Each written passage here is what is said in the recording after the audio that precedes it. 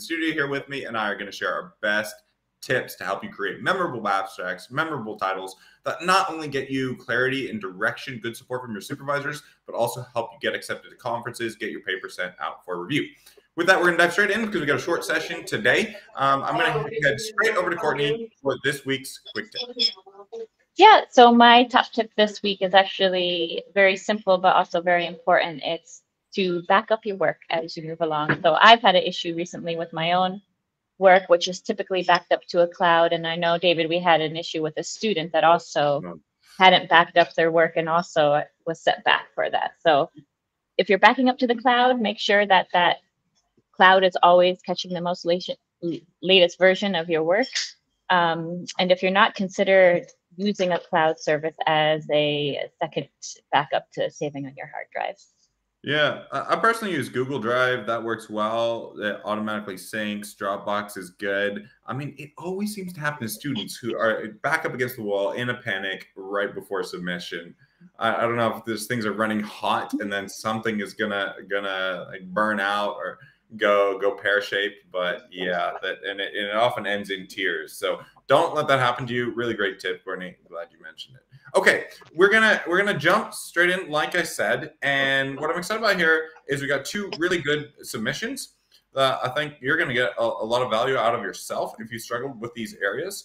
And the first, I think, Courtney, let's go through the title question. So I'm just gonna read out the question. I'm encouraging you, those of you in the future, to send us videos of yourself with your questions and topics so that we can play it back, so that everybody else can fully understand what you're wanting to know. But I'm just gonna share here very quickly. Okay, here we've got, this is from Saeed, and Saeed says, okay, you know, it has a question. My main question is related to the title. I'm gonna zoom in so you can see.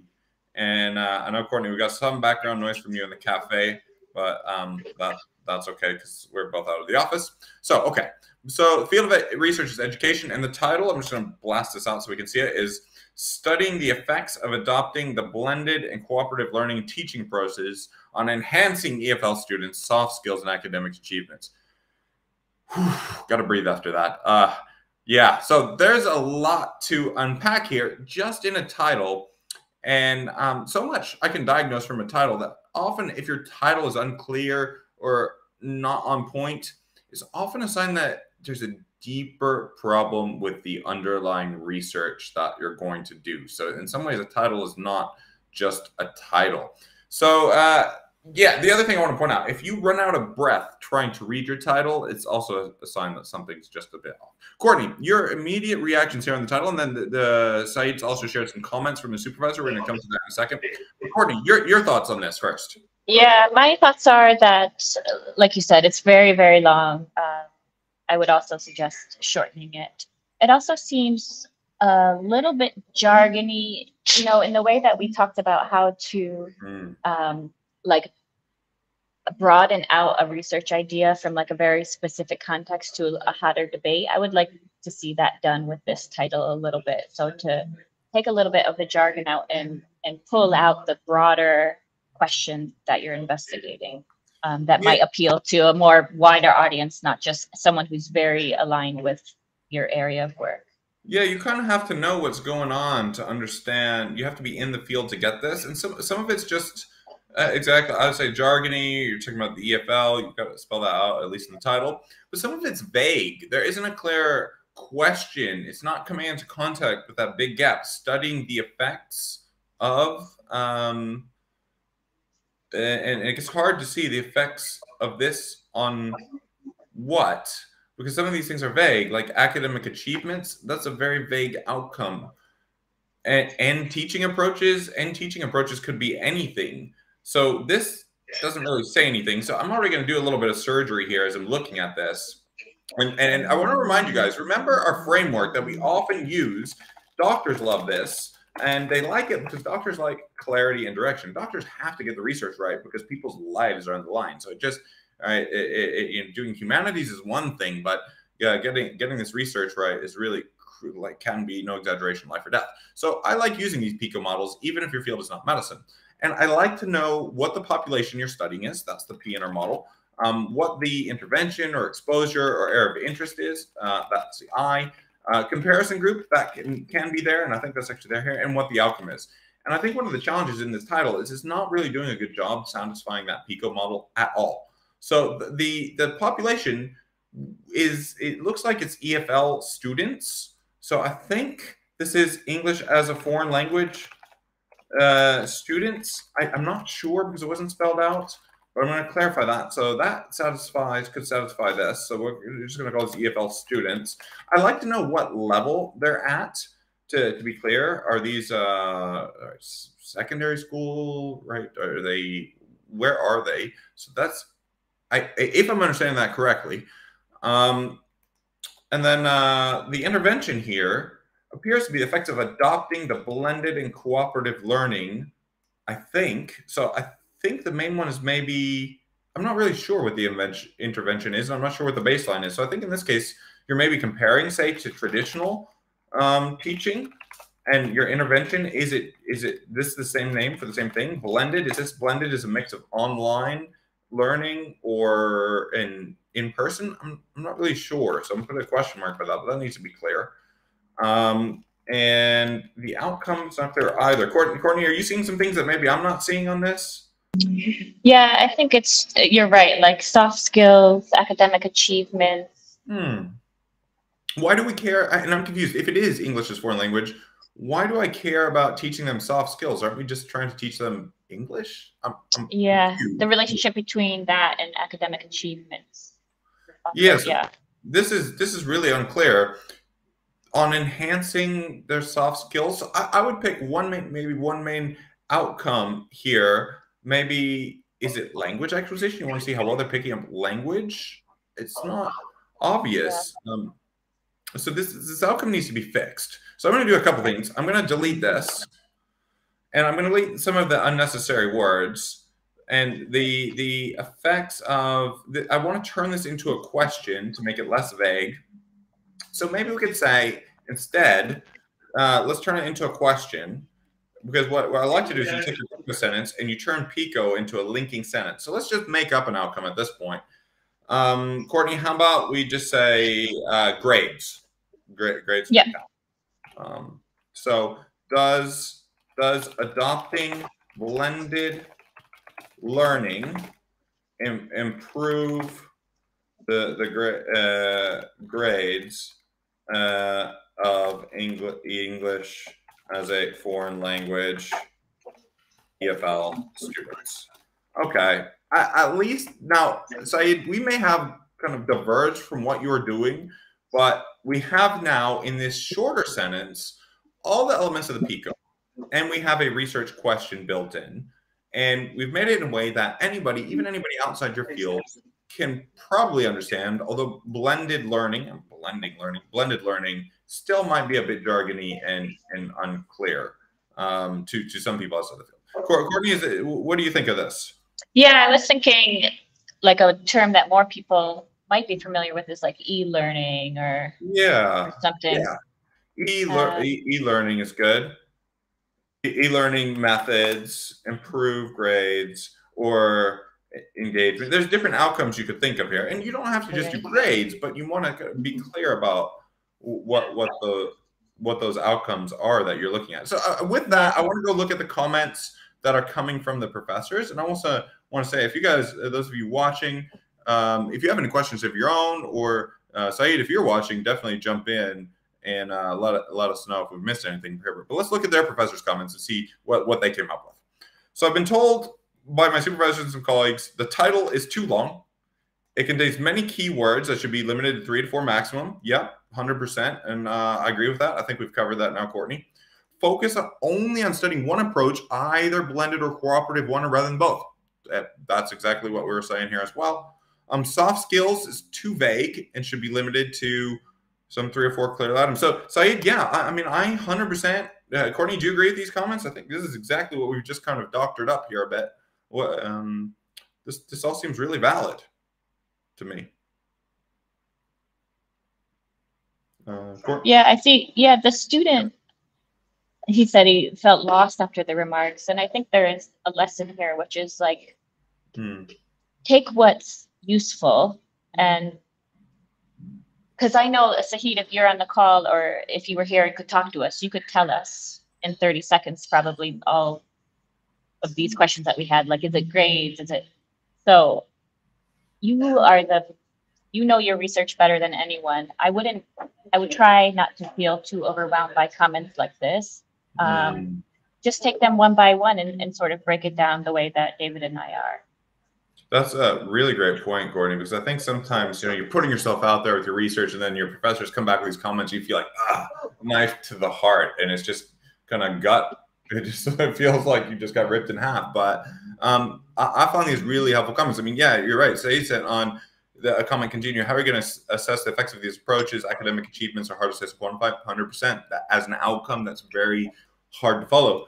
And then Saeed says, I felt lost after the remarks. And what am I supposed to do? How do I tweak my research? So, yeah. So these are things I really encourage you guys. Look, we use these tools in Fast Track for a reason, because they help our students get clarity and direction and have structure. And that structure is important because even when you get these comments from your professor, they're actually following a structure. Those professors may not have made clear that there's this structure behind the scenes playing out, but that structure is making sure you've got these elements made clear. So we kind of take it apart one by one, piece it together to make sure you got the necessary ingredients. And thanks for sharing this, Saeed. Let us know in the comments if you're watching later, if this is helpful, how you get on, and let us know what title you actually come up with. A lot of people who are going to watch this video later are going to be really interested in how you do. Any last thoughts on this, Courtney, before we move on to the abstract? No, I think this is a good stopping point for that. Cool. Okay, so I'm going to move over to the abstract. And I think I've got this on the same Word document. Right, so here we go. We've got from Natasha. Thank you, Natasha, for sharing this with us. So you've got an abstract that you want to submit to a conference. And main questions are, I'm going to break these out so a little bit easier to read and just increase the font. These are good questions. You want to know if you've got all the elements you need to have. You need to include references, keywords. Is it readable? Is the research question clear? Should be more detailed. Good questions. We're going to look at all those things. And down are, you might have to mute for a second, Courtney, because I know you're in a cafe. The research has not been yet completed. Okay, that's 100% okay. I'll tell you a little secret that I shouldn't say. There have been times that I had very preliminary results that were very preliminary, and I just dropped them into an abstract and made it look as if those were the results, but with some framing to say that this is to be confirmed by our subsequent models, just to give enough of an appetizer, because I knew by the time I got to the conference, the research would be completed.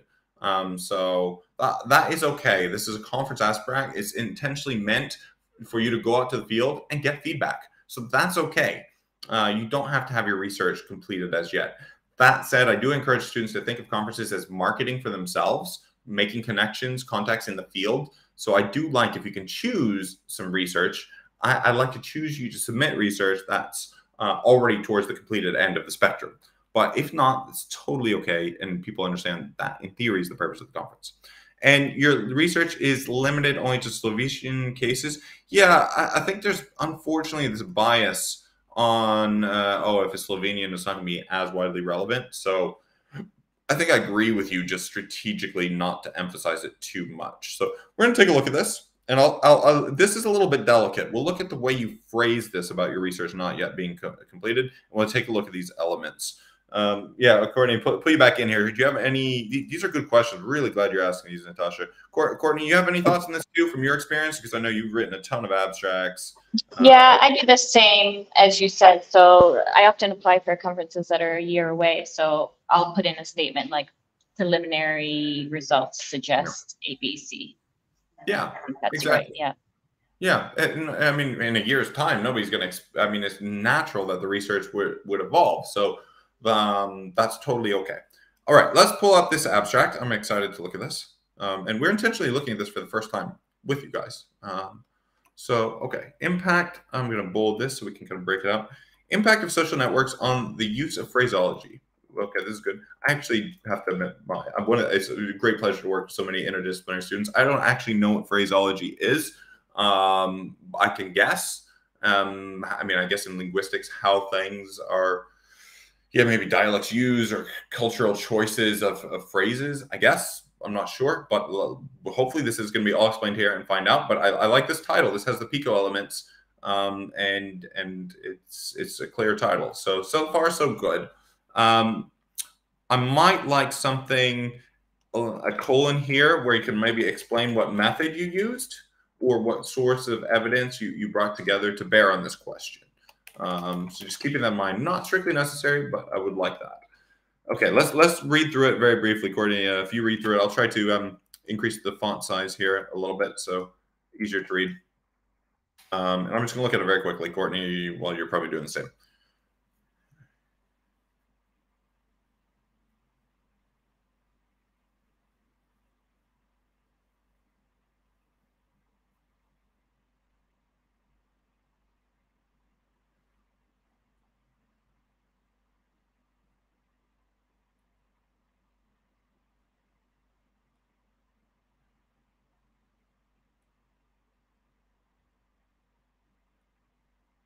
And it's helpful, just as I'm looking at this, to know how many words you've got. Okay, good.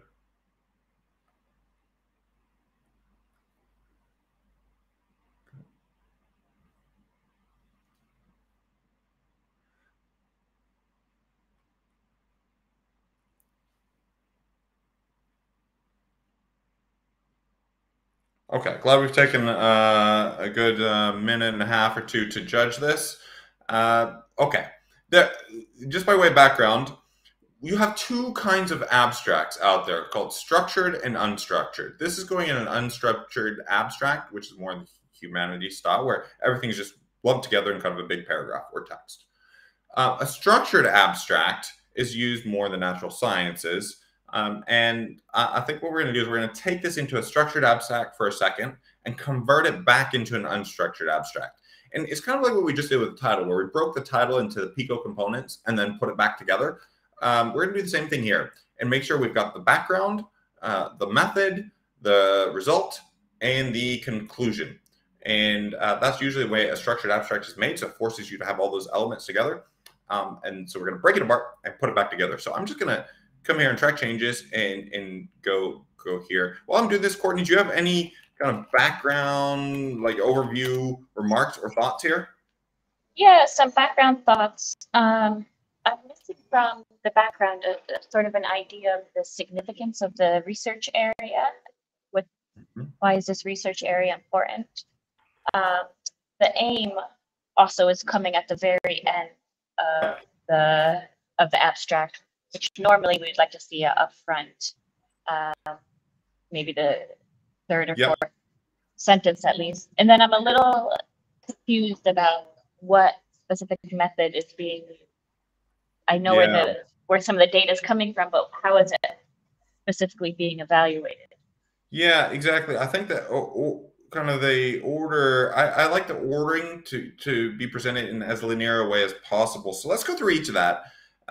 Each of those are really good points, Courtney. So, and I think we can bring this down. It would be nice to know the overall word count to know what we're playing with. I think it's maybe a 250 word abstract. So let's just stick with that. I'm going to guess that and go here. So one principle in writing is to cut unnecessary words and vague words to be more concrete, specific, and definite. We have this in some of our writing training, the elements, which if you haven't seen already, 100% free in our Facebook group. Send me a direct message, get in touch, and we'll link you up with it. It's really helps a lot of our students, especially if they've never had any academic writing before. So in the digital age, that's fine. This is a little bit vague. Phraseological units. I would say frequently used appear we could just say appear prominently on social networks. Often appear usually probably particularly in tweets. Exactly, particularly on Twitter and in tweets, something like that. So we can say what platform. So I'm guessing. I'm thinking this is kind of foreshadowing. Well, maybe you're going to look at Twitter But then you say something about newspapers, magazines, and fiction. So we just kind of want to suture this up so it's a little bit tighter together. The characteristics of the use. So their verifications, modifications have not been systematically evaluated. So I don't know what the research question is. So you're saying although their appearance on social networks is more noticeable, I think it would be helpful to take phraseological units and just clarify what's meant by that. I just kind of want to look for myself now. Hang on, let me just pull up something. Let me see if we can pull up a browser here in Chrome. Give me 2 seconds, guys. You're going to see the insides of our studio here. I want to know what phraseological units are. Umbrella term, multi-word units of language. Multi-word units of language, whose meaning is not compositional. This might be obvious in your field. Phraseological units or multi-word, non-compositional phrases appear common, particularly on Twitter. I don't think we need to say tweets necessarily. And then say yet. It is their linguistic, because your characteristics, linguistic characteristics, variations, and modifications. What do you mean modifications? Is this from regular language? You know, have not are not well understood.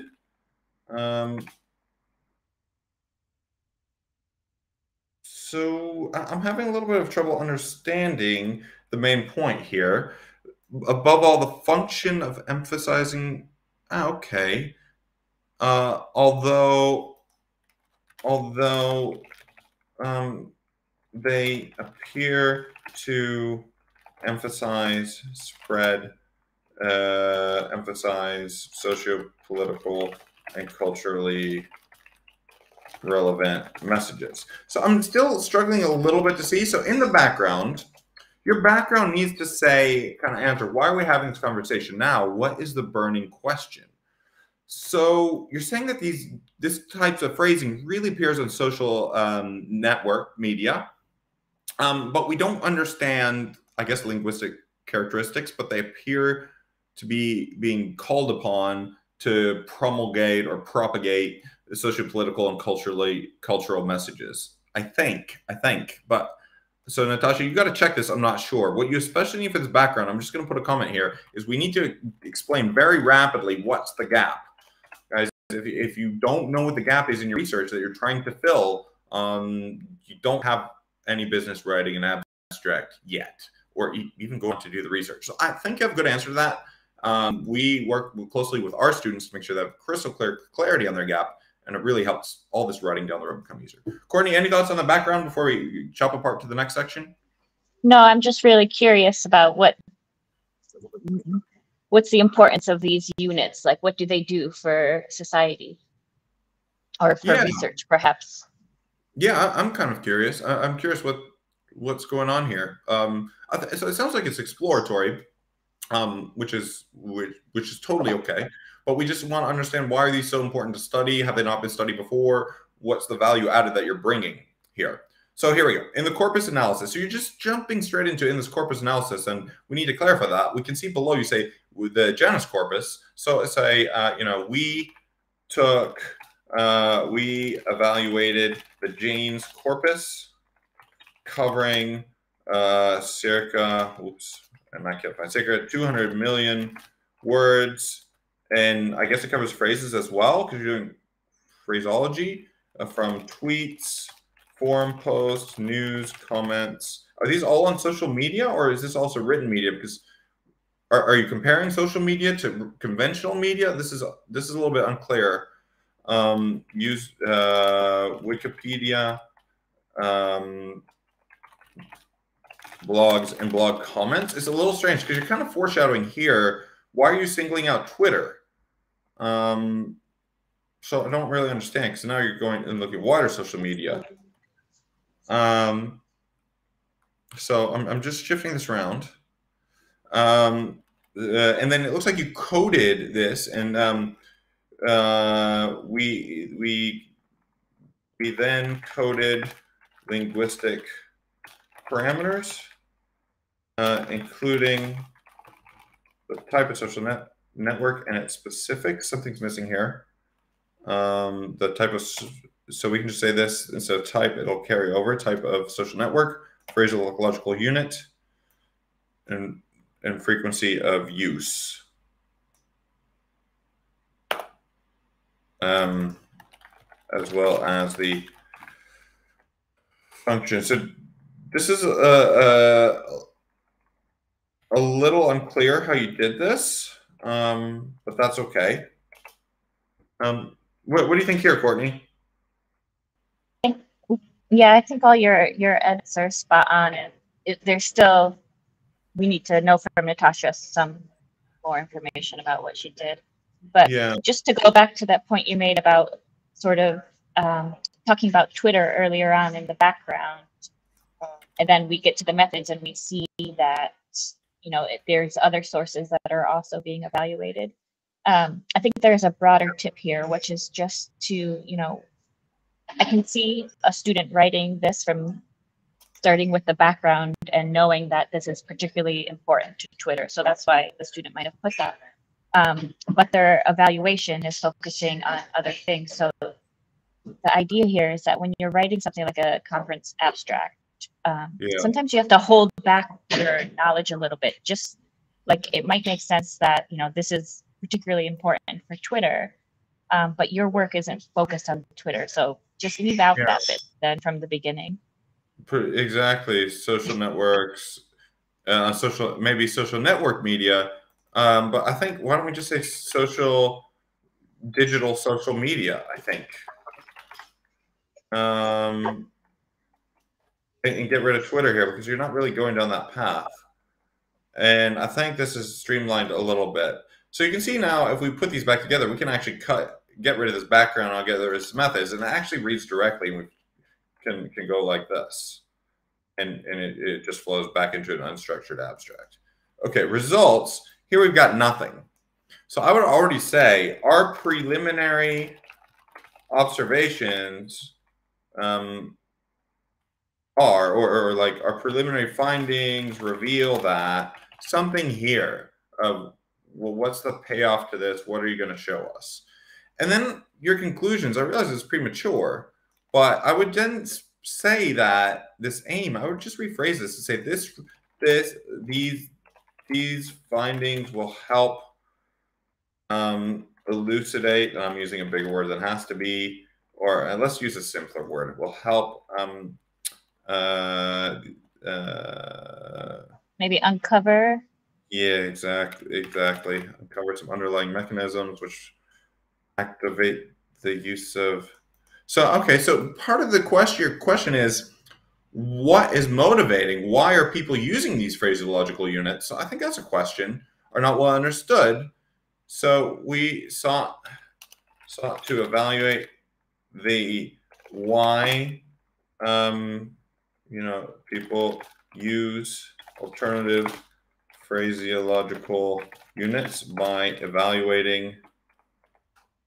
So we kind of bring this in closer contact. So these will uncover some, let's just say, some reasons why people use phraseological units of social media, and redefine some phraseological. I don't understand why you want to redefine these features. Are you creating it? So this gets a little bit field specific. I don't really know if I follow this. Courtney, do you follow this here? I think by evaluating the social media, these more traditional phraseological features their definitions are broadened.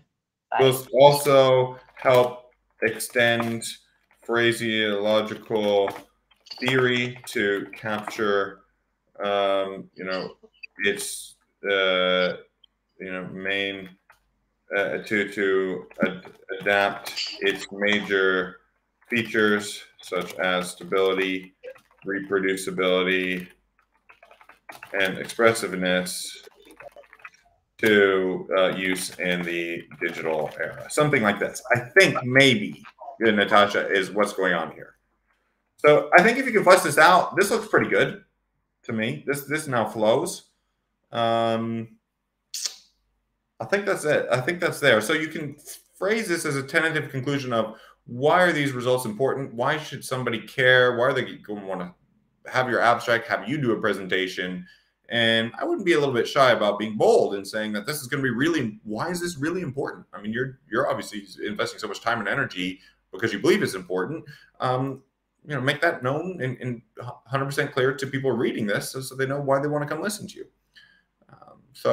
Yeah, I think this is good, Natasha. My read of this is you have the relevant elements in here. Just maybe you've gotten a little bit close to it, and it's helpful to kind of step back and see the big picture. So my main suggestion of you, just recapping, clarify this gap, clarify your main research question, which I think is this in here now.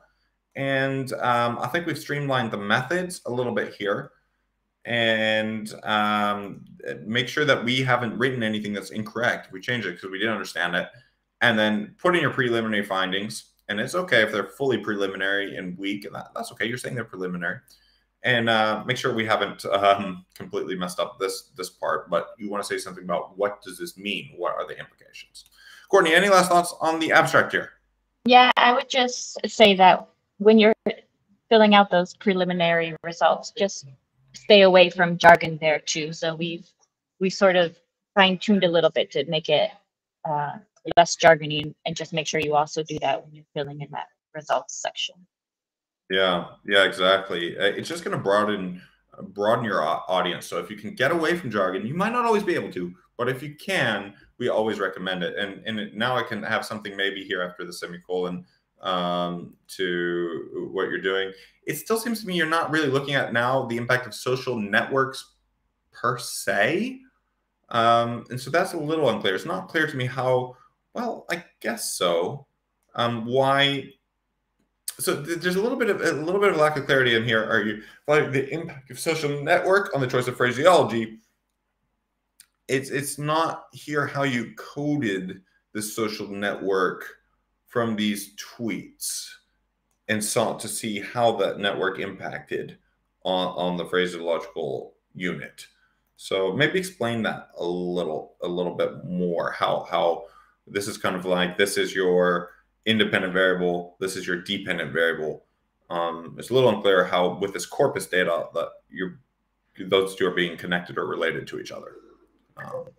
Yeah, so, if it's okay. Yeah, sorry, Courtney, go ahead. Yeah, I was just gonna say, if you're sort of doing, if it's more exploratory and you're just kind of scoping out what's going on, you can even shorten it, I think, to just social networks and phraseology evaluating the Jane's corpus or something. Yeah, like that if it is exploratory for a conference. So yeah, that can work pretty well in the humanities. That very simply goes well, evaluating the Jane's corpus. And in looking at this, there still might be some later on some need to justify why you're looking Slovenian. I could go either way for putting that in the title. I think on balance, I might leave it out. But that's kind of a strategic decision. It's more accurate to leave it in. But strategically, I might leave it buried in here. Okay, I'm going to stop sharing the screen and come back. I think, guys, this is a great stopping point for today. Thank you so much for sharing this with us. We got a couple comments on here that I want to take. People saying, yeah, that was really impressive. Thank you both. Okay, great to hear. Awesome. Okay, glad you guys are getting value out of this. I always learn a lot. I love seeing these really fascinating topics. I mean, I learned something new today, phraseological units. I got to find out more about that. That's pretty cool. Be interested to see how maybe people talk about cancer or other choice of phraseological units on social media about certain kinds of events. Would be pretty interesting. So yeah, so you come back, let us know what you came up with, and Natasha, just let us know how you're doing your abstract. Again, it really inspires the community when you share that with us. So okay, good, glad to hear that. And Natasha, if you're watching, I'm gonna send you what Courtney and I have just edited for you. Glad you're getting value out of that. Okay, wishing you all a great weekend from both of us. Courtney, as ever, really nice to see you again. And yeah, we will be back here Friday at our usual time next week. Send us your submissions. My email is davidstuckler@fasttrackgrad.com. Courtney's at Courtney McNamara, FastTrackGrad. FastTrackGrad.com, and we will look forward to seeing you then. Take care, everybody. Bye-bye.